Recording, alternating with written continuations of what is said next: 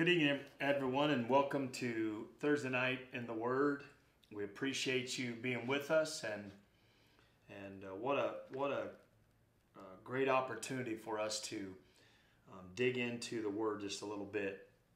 We're trying to keep these Thursday nights to around 30 minutes. I can't say that I always am successful at that, but it is something that we're trying to do. And we just appreciate you taking time out to join with us and to be a part of what we're doing. Again, I believe that it's emphasized in the Scripture for us to study, to prepare ourselves, to be ready to give an answer when asked, and also to make sure that we establish everything upon rightly dividing the word of truth. And I think if we do that, we're going to come to a place to where we are representing more and more the truth of God's word, not adding to or taking away from. And so we appreciate you being with us tonight. And Father, I just thank you so much for each one that's tuned in with us and that's watching. And we just ask that you touch their hearts, open their ears and their eyes, and help us to see and to hear what you have to say to us and what you're doing. Lord, we thank you for your word. We thank you for all that you're doing. Give us understanding. And God, I pray, baptize us with power from on high for these last days, that we would be led and directed by your Holy Spirit. Lord, that all the things that we do would be Spirit-led, Spirit-motivated. And Lord, that we would be empowered for your service, to witness to all those that are around us, to let our light shine. Lord, you said, as we talked about last week, out of our bellies shall flow rivers of living water. And you were speaking to them and us concerning the Holy Spirit, who at that time had not yet been given. But now you have given to us the baptism of the Holy Spirit. And God, we just pray, help us to be saturated and satiated in the presence of God. And help us to allow the Holy Spirit to just overwhelm us and fill us and flood out of us, that we can touch other people's lives. Give us revelation and open our eyes so we can see. Lord, we thank you today and bless you in Jesus' name. Amen.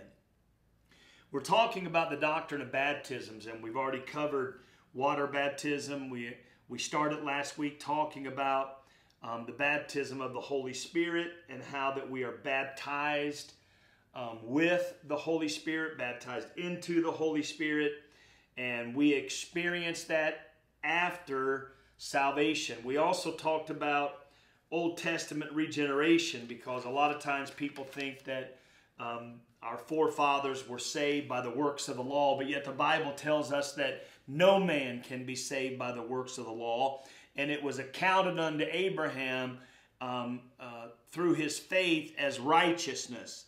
Abraham looked for a builder and maker of a city who was God. And we know he didn't experience that in his lifetime, but yet he still believed, he still had faith and trusted that God was going to perform what he said.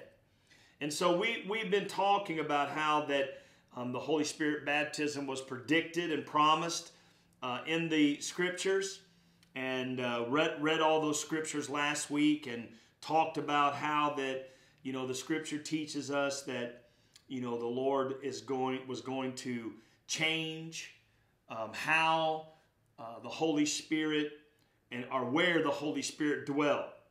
We saw in John 7:37 through 39, he tells them that the Holy Spirit had been with you, but now going forward, he was going to be in you. So he commanded them to go and tarry in Jerusalem and wait until they were endued with power from on high.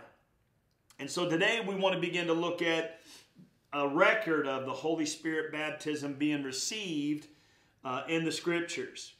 The Scripture that I just referenced, Luke 24:49 says, "And behold, I am sending the promise of my Father upon you, but stay in the city until you are clothed with power from on high." Jesus wanted them to go and to tarry and wait. So we need to remember, when we're looking at the Holy Spirit being received, we need to remember that the Gospels are a record of God's will, and the book of Acts is the doing of God's will. And if you want to establish your theology on how the Holy Spirit baptism is to be received and what its results should be, then you have to look and study the book of Acts, not the Gospels. The Gospels were before the Holy Spirit was given, but its message included the promise of the Holy Spirit. And so when we look at how the Holy Spirit came to be in the disciples' lives, we have to go to the book of Acts. Jesus talked about the will of God. He talked about and predicted what was going to happen to them. But the fulfillment of that came in the book of Acts. And so we want to make sure that we look into the book of Acts, and we're going to be talking about those scriptures on how that they had received the Holy Spirit. A lot of different terms and that were used synonymously with the baptism in the Holy Spirit. It also talks about the promise of the Father. It talks about baptized in the Holy Spirit. Holy Spirit has come upon you. The gift of the Holy Spirit. Received the Holy Spirit. And the Holy Spirit fell upon them. But when we look at Acts chapter 1, 4, and 5, it says, while staying with them, he ordered them not to depart from Jerusalem, but to wait for the promise of the Father, which he said, you heard from me, for John baptized you with water, but you will be baptized with the Holy Spirit not many days from now. In Acts chapter 2, verse 1 through 4, the scripture shows us exactly what happened that Jesus was speaking about. It says, and when the day of Pentecost arrived, they were all together in one place. Then suddenly there came from heaven a sound like a mighty rushing wind, and it filled the entire house where they were sitting. And divided tongues as of fire appeared to them and rested on each one of them. And they were all filled with the Holy Spirit and began to speak in other tongues as the Spirit gave them utterance. It was not a language that they learned. It was not a school that they went to learn about this. But the Bible says they began to speak as the Holy Spirit came upon them and filled them. They began to speak. They began to speak as the Spirit gave them the utterance. And how did they receive? The Bible teaches us that as we had therefore received Christ Jesus, so walk in him. How did I receive Christ Jesus? By faith. How did they receive Christ Jesus? By faith. How did they receive the baptism of the Holy Spirit? By faith. And so their faith arose, and as he came upon them, they began to speak that utterance that he gave them. Just like you and I, as when we were children, and our parents would begin to speak to us over and over and over words, and we would begin to repeat those words, not because we fully understood, but because we made the same sounds and started to make the same sounds as they made, as they gave us the utterance. Then they went further and they started giving to us phrases and sentences and different things of that nature until we began to fluently be able to communicate with them. Same way with this, the baptism of the Holy Spirit. The Holy Spirit gives them the utterance, gives to us the utterance, and we by faith speak out that utterance as he gives it. We do not understand what it says, what he's saying through us. We just know that he has filled us.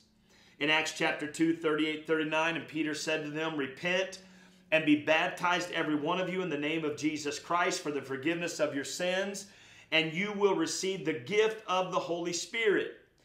For the promise is for you and your children and for all who are far off, everyone whom the Lord God calls to himself. It's not just for a few. It's not just for them back then. It's not just for that day and time, as many people teach today. But he says it's for you, your children, and for all those who will call on the Lord, or that God will call to himself. In the book of Acts, chapter 8, verse 15 through 17, it says, who came down and prayed for them that they might receive the Holy Spirit. For he had not yet fallen on any of them, but they had only been baptized in the name of the Lord Jesus. Then they laid their hands on them, and they received the Holy Spirit. Acts 10, 44 through 47. While Peter was still saying these things, the Holy Spirit fell on all who heard the word. And the believers were from among the circumcised who had come with Peter were amazed because the gift of the Holy Spirit was poured out even on the Gentiles. For they were hearing them speaking in tongues and extolling God. Then Peter declared, "Can anyone withhold water for baptizing these people who have received the Holy Spirit just as we have?" Acts 19:6. When Paul had laid his hands on them, the Holy Spirit came on them, and they began speaking in tongues and prophesying. So we can see that in the book of Acts, as we went along there, each time that the Holy Spirit was poured out, they began to speak in tongues, or the statement is made that they had received the Holy Spirit even as they had received the Holy Spirit. We can see that a lot of times they had repented and cried out to God for the forgiveness of sins, and then they were baptized in the name of the Lord Jesus, and then later on prayed for and received the baptism of the Holy Spirit. Then we saw also where they were prayed for. The Bible says that they had given their hearts to Jesus Christ, that they had received Him and believed in Him for the remission of their sins, and they received the Holy Spirit, and then after that they had been taken out and were baptized in the name of the Lord Jesus.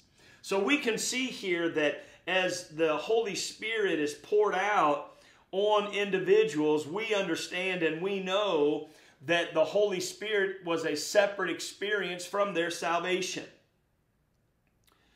And so we want to make sure we understand that. Let's take a look at, just for a minute, some hindrances to people receiving the Holy Spirit baptism, because I believe that if someone starts out an adventure in the Word of God to study out the Word of God concerning the baptism of the Holy Spirit, and they rightly divide the truth, they will come to the same conclusion as what we're speaking to you about today. In the book of Acts, when they received the baptism of the Holy Spirit, they spoke with other tongues. All the way through the Scripture. The will of God was talked about in the Gospels, but the will of God was acted out and done in the book of Acts. And so how do we see them doing it? The Holy Spirit came upon them, covered them, filled them, and they began to speak in other tongues. But yet we know that today, hindrances to receiving the Holy Spirit baptism are out there. Many Christians today do not receive the Holy Spirit baptism because they have received for themselves the doctrine and the traditions and commandments of men. Mark chapter 7, verse 7 through 9 teaches us that in vain do they worship me, teaching as doctrines the commandments of men. You leave the commandment of God and hold to the tradition of men. And he said to them, you have a fine way of rejecting the commandments of God in order to establish your tradition. I don't know about you, but that's not how I want to walk out my faith in Christ. I don't want to just be taught the tradition of men or the traditions of an organization or a system. I want to know what thus saith the word of the Lord. I want everything to be proven in the mouth of 2 or 3 witnesses.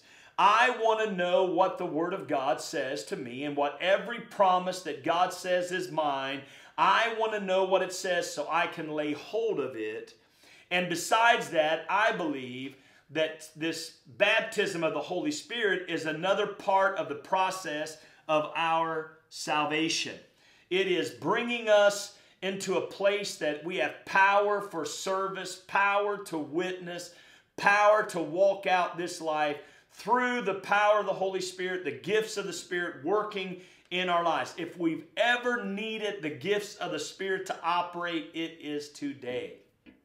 If we've ever needed the spirit of discernment to operate, it is today. If we've ever in our lives needed the word of knowledge to operate, it's today. Or the word of wisdom, or the gift of tongues and interpretation of tongues. It is today. The gift of faith, the gift of healing, the gift of miracles. It is today. We need the power of God working in our lives today. Spirits are at work all around us. And today the church needs to be empowered by the Holy Spirit, not by the traditions of men, but by His presence. He says it. It's not by might, it's not by power, but it's by my Spirit, says the Lord of hosts.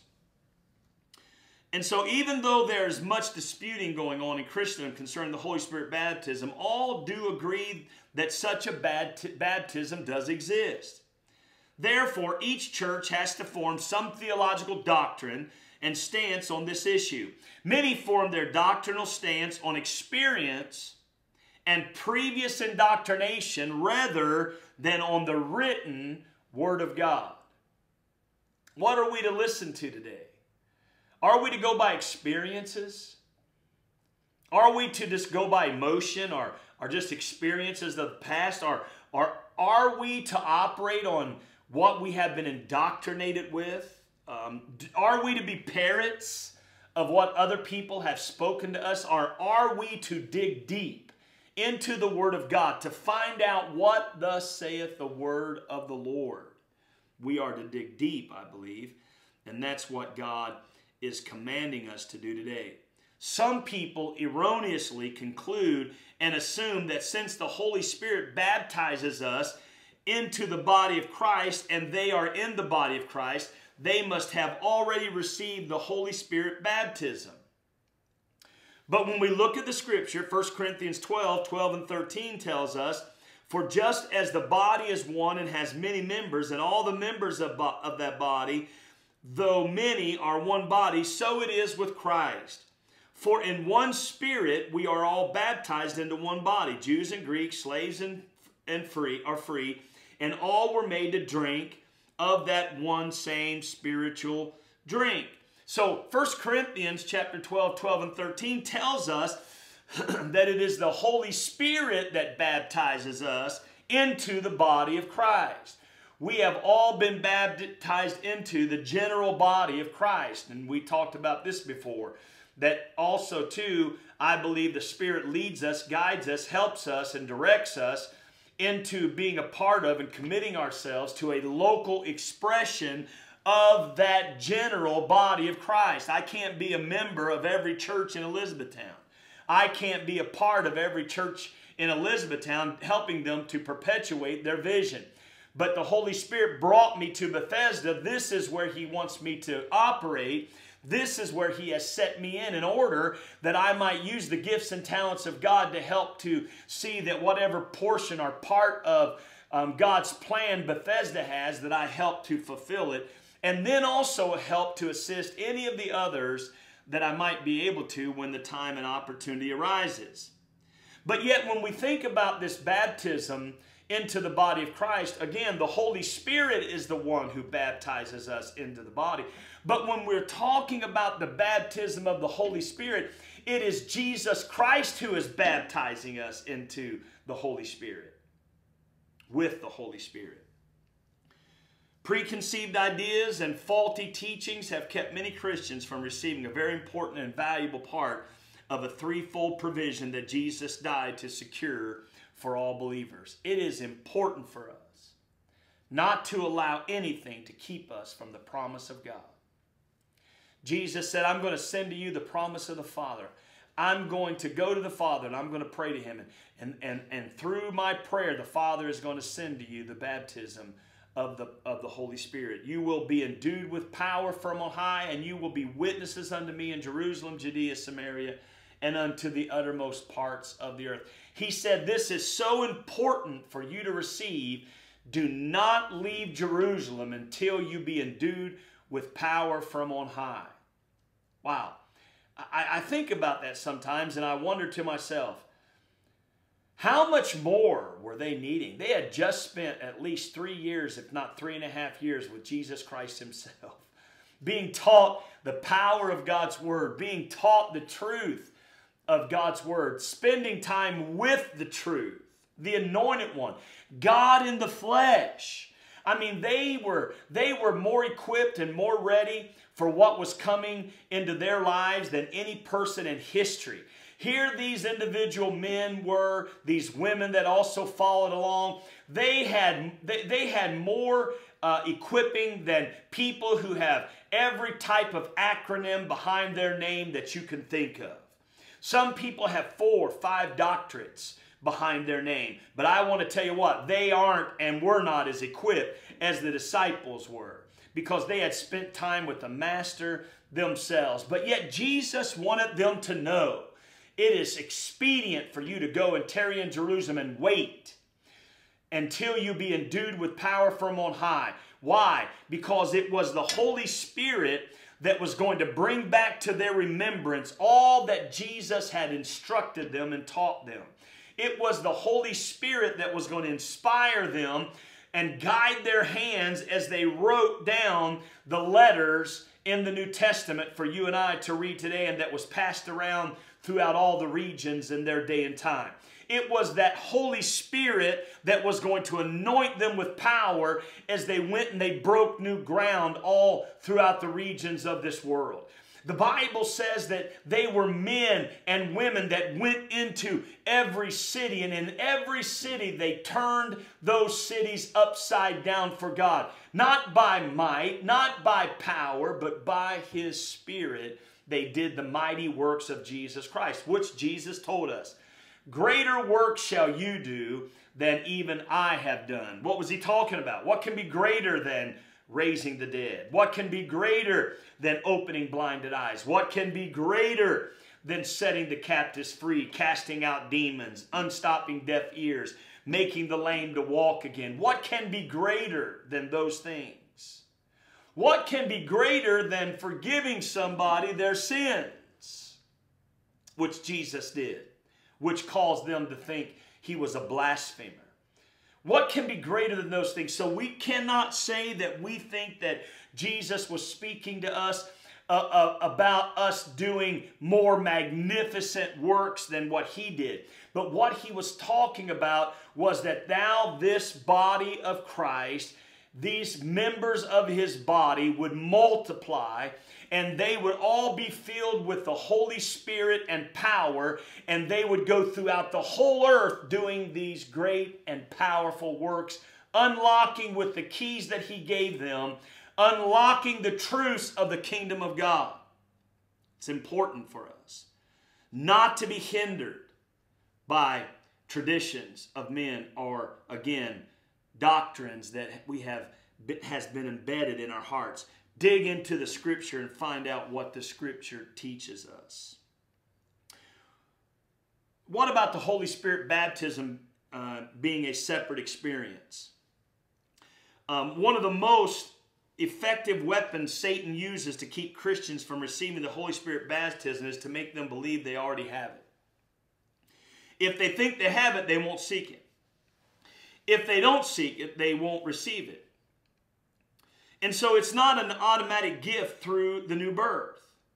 Another hindrance to receiving the Holy Spirit baptism is that Christians do not like to believe they are inadequate in their present condition or level of commitment. Nobody wants to believe that they are inadequate in doing what God has called them to do. And we're not trying to speak out to anybody. But I do believe that people that are living without the baptism of the Holy Spirit are living below their privileges as priests and kingdoms people in God's kingdom today. I believe that people that are living without the baptism of the Holy Spirit are living as those saints did who were in the Old Testament. They've had their sins forgiven. They are moving forward and trying to do the very best they can and walking this out. But yet that superior provision that was given to us through Jesus Christ giving us the baptism of the Holy Spirit, we are walking without, and we do not have to. We do not have to. Therefore, people maintain they already have it. As we continue this study, let's lay aside every preconceived idea and with an open mind allow the written word to speak what it wants and form its doctrine in our hearts. Let's let the Word of God speak to us. Can we conclude on the basis of the Word that believers receive the Holy Spirit baptism upon regeneration? The following scriptural arguments should prove this to be untrue, and that the Holy Spirit baptism is in fact as much a separate experience in addition to salvation as water baptism is. Let's look at a few examples. The Bible teaches us the disciples were saved before the day of Pentecost. Luke chapter 10, 17 through 20 says, the 72 returned with joy, saying, Lord, even the demons are subject to us in your name. And he said unto them, I saw Satan fall like lightning from heaven. Behold, I have given you authority to tread on serpents and scorpions and over all the power of the enemy, and nothing shall hurt you. Nevertheless, listen, nevertheless, do not rejoice in this, that the spirits are subject to you, but rejoice that your names have been written in heaven. So we know that these disciples were already believers. In John chapter 20, 19 through 20, he says to us, on the evening of that day, the first day of the week, the doors being locked where the disciples were for fear of the Jews, Jesus came and stood among them and said to them, peace be with you. When he had said this, he showed them his hands and his side, and then the disciples were glad when they saw the Lord. Listen, not only were they saved before the day of Pentecost, not only were they born again, not only were their sins forgiven, but I want to tell you something. They didn't just hear about the plan of salvation, they saw it. They saw the plan of salvation. If we just stop there, to me, that would be enough. But let's keep going. The Samaritans became believers and were baptized in water and later received the Holy Spirit baptism. Acts chapter 8, 12 through 18. And when they believed Philip as he preached good news about the kingdom of God in the name of Jesus Christ, they were baptized, both men and women. Even Simon himself believed. And after being baptized, he continued with Philip.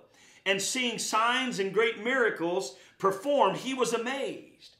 And when the apostles at Jerusalem heard that Samaria had received the word of God, they sent to them Peter and John, who came down and prayed for them that they might receive the Holy Spirit.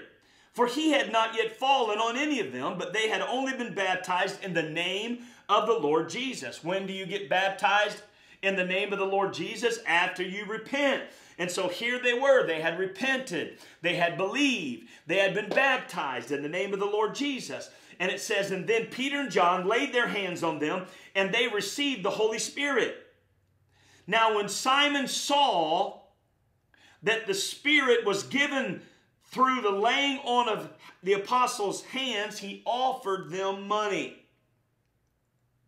He offered them money. He saw the Holy Spirit had been given to them through the laying on of hands. The evidence was there, as we've seen before, the evidence and talked about before, the evidence, the initial evidence of receiving the baptism of the Holy Spirit was speaking in other tongues. Saul, let's look at another example. Here's Saul, who we know as Paul.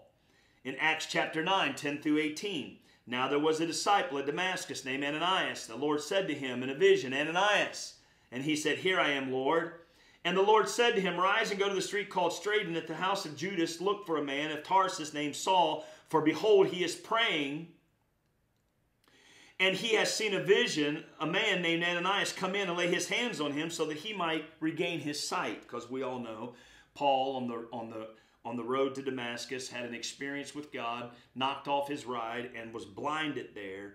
And God directed him to the street called Straight, that a man by the name of Ananias would come and pray for him that he might receive his sight. But Ananias answered and said, Lord, I have heard from many about this man, how much evil he has done to your saints at Jerusalem. You know, it's just a side note here. Isn't this interesting? You know, we talk about prayer and we make our petitions known to God, and we may pray for 30 minutes and we wind up speaking 28 of those 30 minutes, and then we say, okay, God, what do you think?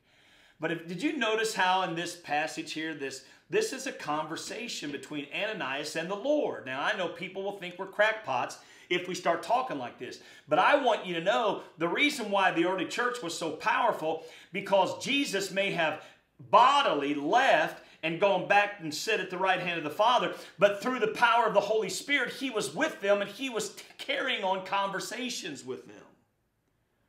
Lord, I've heard so many things about this man, how much evil he has done in your saints in Jerusalem. And here he has authority from the chief priest to bind all who call on your name.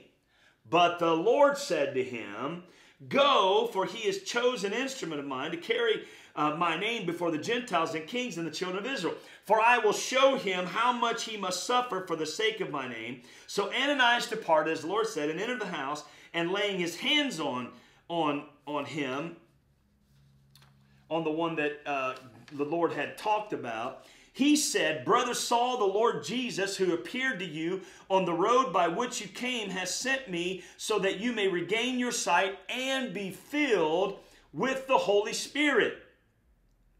And immediately something like scales fell off from his eyes. He gained his sight. Then he rose and was baptized. Wow. Paul on the road to Damascus had believed. His sins was forgiven him. He was obedient to the conversation of the Lord directing him to the street called Straight, and had been shown that Ananias was going to come and was going to pray for him and heal him. And here he is now following all that, now receiving something separate from what he had already received, called the baptism of the Holy Spirit. Let's don't stop there. Let's keep going. The Ephesian disciples, Acts chapter 18, 23 to 28. After spending some time there, he departed and went from one place to the next through the region of Galatia and Phrygia, strengthening all the disciples. Now a Jew named Apollos, a native of Alexandria, came to Ephesus, who was an eloquent man, competent in the Scriptures. He had been instructed in the way of the Lord, and being fervent in spirit, he spoke and taught accurately the things concerning Jesus, though he knew only the baptism of John. He began to speak boldly in the synagogue. But when Priscilla and Aquila heard him, they took him aside and explained to him the way of God more accurately. And when he wished to cross to Achaia, the brothers encouraged him and wrote to the disciples to welcome him. When he arrived, he greatly helped those who through grace had believed, for he powerfully refuted the Jews in public, showing by the Scriptures that Christ was Jesus. Acts 19, 1 through 7. And it happened that while Apollos was at Corinth, Paul passed through the inland country and came to Ephesus. There he found some disciples, and he said to them, did you receive the Holy Spirit when you believed? And they didn't say, well, no, Paul, we haven't believed yet. No, they said, no, we have not even heard that there is a Holy Spirit. And he said, into what then were you baptized? They said, into John's baptism. And Paul said, John baptized with baptism of repentance, telling the people to believe in the one who was to come after him, that is Jesus. On hearing this from Paul, they were baptized in the name of the Lord Jesus. And when Paul laid his hands on them, the Holy Spirit came on them, and they began speaking in tongues and prophesying. They were about 12 men in all. Whew, that's powerful. That's powerful. That's for you and us today. Ephesians 1:13 says, in him you also, when you heard the word of truth, the gospel of your salvation, and believed in him, you were sealed with the promise of the Holy Spirit. I mean, that's a powerful passage of Scripture. Cornelius. Let's don't forget Cornelius. Acts 10, 44 through 48. While Peter was still saying these things, the Holy Spirit fell on all who heard the word. And the believers were among the circumcised who had come with Peter, were amazed because the gift of the Holy Spirit was poured out even on the Gentiles. For they were hearing them speaking in tongues and extolling God. Then Peter declared, because of what you see, can anyone withhold water for baptizing these people who have received the Holy Spirit just as we have? How did they receive it? By speaking in other tongues as the initial evidence. And he commanded them to be baptized in the name of Jesus Christ. Then they asked him to remain for some days. Acts 11, 12 through 18. And the Spirit told me to go with them, making no distinction. Now, what's he doing here? In this passage of Scripture here in Acts 11, Peter now is no longer at Cornelius' house. He's back in Jerusalem with the brothers, and he's having to give an explanation of his ministry because here he is talking to them about the Gentiles receiving Christ. And so he's having to give an answer, accountability to those who are over him or who are laboring with him in the Lord. And he says, and the Spirit told me to go with them, making no distinction. These 6 brothers also accompanied me, and we entered the man's house. And he told us how he had seen the angel stand in his house and say, send to Joppa and bring Simon, who is called Peter. He will declare to you the message by which you will be saved, you and all your household. And as I began to speak, the Holy Spirit, because they were already believing in obedience to Christ, he says the Holy Spirit fell on them just as on us at the beginning. And I remembered the word of the Lord, how he said, John baptized with water, but you will be baptized with the Holy Spirit. If then God gave the same gift to them as he gave to us when we believed in the Lord Jesus Christ, who was I that I could stand in God's way? When they heard these things, they fell silent, and they glorified God, saying, then to the Gentiles also God has granted repentance that leads to life. Last but not least, Jesus endorsed the Holy Spirit baptism as a separate experience in his own teaching. Luke 11, 11 through 13 says, what father among you, if his son asks for a fish, will instead of a fish give him a serpent? Or if he asks for an egg, will give him a scorpion? If you then, who are evil, know how to give good gifts to your children, how much more will your heavenly Father give the Holy Spirit to those who ask him? How do we receive? We ask. How do we ask? In the name of Jesus, by faith. You, being evil, will not give bad things to your kids. God will not give bad things to us when we ask him in the name of Jesus for the baptism of the Holy Spirit. Then again, John 7, 37 through 39, Jesus speaks on the last day of the feast, the great day.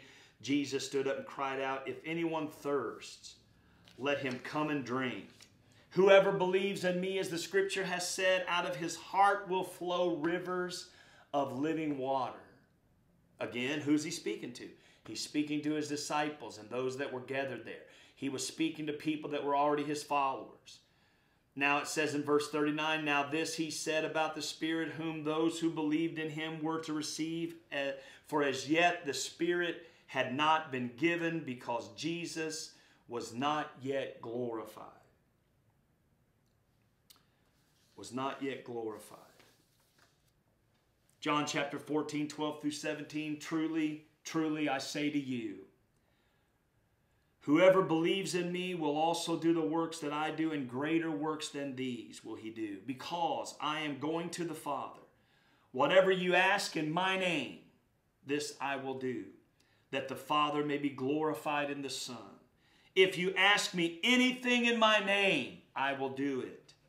If you love me, you will keep my commandments.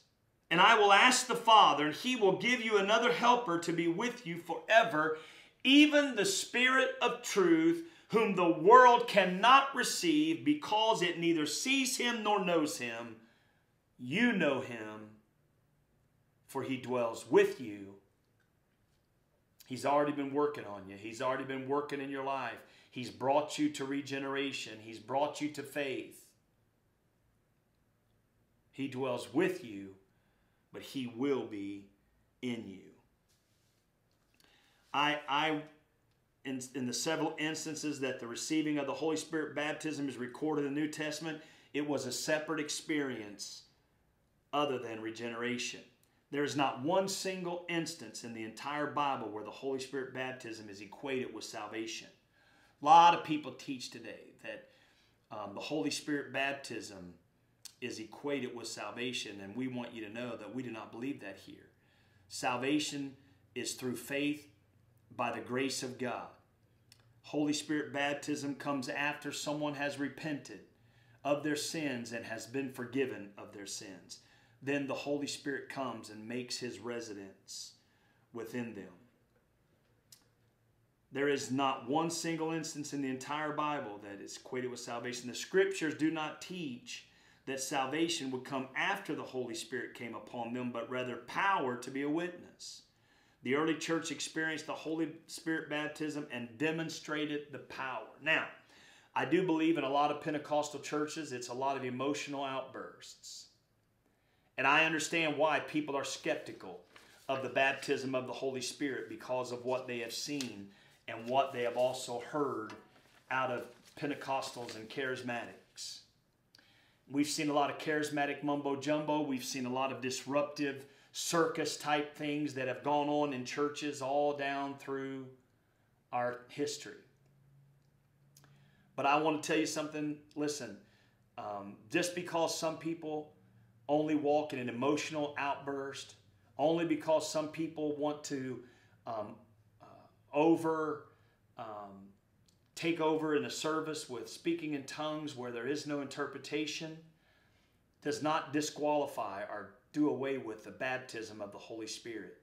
We need to walk it out right. Paul said, I would that you would speak one word in a known tongue than 1,000 in an unknown tongue. He wasn't criticizing or turning people against the baptism of the Holy Spirit or speaking in other tongues. He was just saying in our corporate worship services, if somebody is going to speak out in tongues to where everybody is noticing it, then there should be an interpretation to that that's being spoken, which is one of the 9 spiritual gifts, tongues and interpretation of tongues. It doesn't mean that somebody cannot speak in tongues and allow the Holy Spirit to use them in their worship as they worship God, but not in a way in which it takes over unless there is an interpretation. Paul says to you, I would that you all spoke with tongues. I speak in tongues more than all of you. We're going to be talking about more of that. But I want us to try to open up our minds and hearts right now to see that this is something for us, that God has to empower us for service. Thank you so much today for being with us. We hope that you receive something out of that. Next week we will continue on with the doctrine of baptisms and talk more about the Holy Spirit baptisms. Have tongues ceased? Join with us next week. Be with us. Make sure that you like and share this broadcast so others can also see it. And we thank you. We pray for you. We ask the Holy Spirit to touch your life and to baptize you with power. Because right where you're sitting, you can lift up your hands to the Lord and you can say, in the name of Jesus, Holy Spirit, baptize me right now. Jesus, baptize me in the Holy Spirit with the initial evidence of speaking other tongues, and He will do it. We have not because we ask not. God bless you today, and may the Lord continue to lead and guide your path. God bless.